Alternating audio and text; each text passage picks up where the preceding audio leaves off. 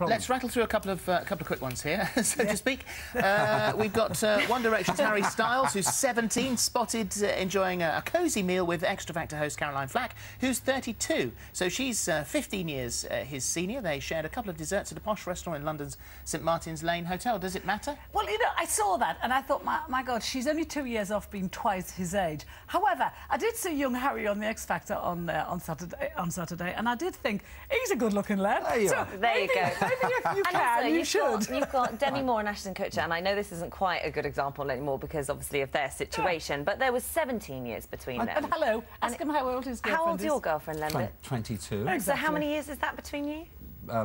1 or 2. Oh, come on, double. 24 years. 24 years difference. Oh, well, then you can sit there and be quiet.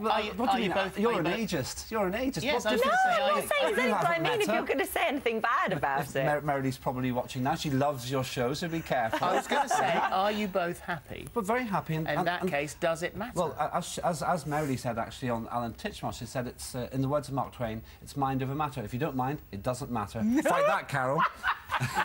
Finally, very lucky let's do this one finally, because if you're about to go away on holiday, then you're going to love this story. British airline passengers were forced to stage a giant whip round and hand over £20,000 in cash after being held to ransom by their airline.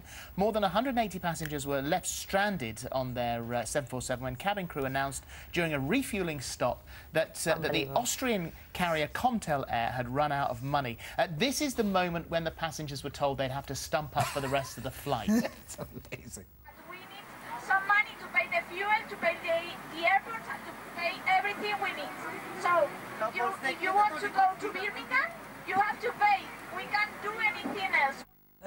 And they were then apparently they were marched to the cash point, and when the cash point ran out of money, they all had to write IOUs. Allegedly. I'd have stayed because it was Vienna. So I could think of worse places to be stranded than Vienna. Have a coffee and a cake. It's incredible, though. I mean, imagine this guy with a fuel pump sticking into the side of the plane, saying we just need a few more pounds. Imagine a taxi driver pulled up in the garage saying, "I can't take you home, mate, unless you fill me tank." Well, the trouble is, because I thought, you know, what would you do? Just get off and, say, up yours and get a cab to a railway station and get the train home. More money. But they've still got your bags. Yeah, and also that would cost more. And so there's nothing you can do. It would cost more. Even Ryanair wouldn't do this. Even Ryanair wouldn't do this. The fact of the matter is, when you do this kind of thing, you do it once. No one's going to fly with what's it called? Comtel Air ever again. They may very well have gone bust. That's right. Which might have been the reason in the first place. Quite but possibly, we should also say that there are other reports saying that the airline has now said everybody will be reimbursed. So we'll see what that is the case. Thank you, guys. Thank you both. Always a pleasure. We should say good morning to Chantal Fael, who had a pool cue, the end of a pool cue, stuck up her nose for 12 years. 31-year-old endured constant headaches, infections and flu-like symptoms for years without knowing why.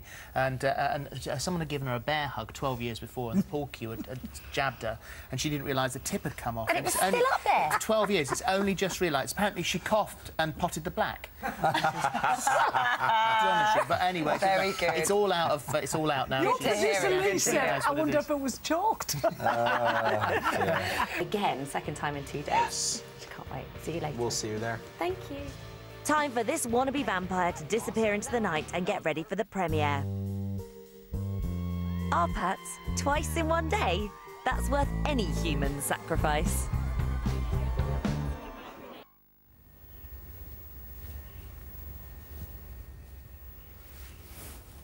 Done.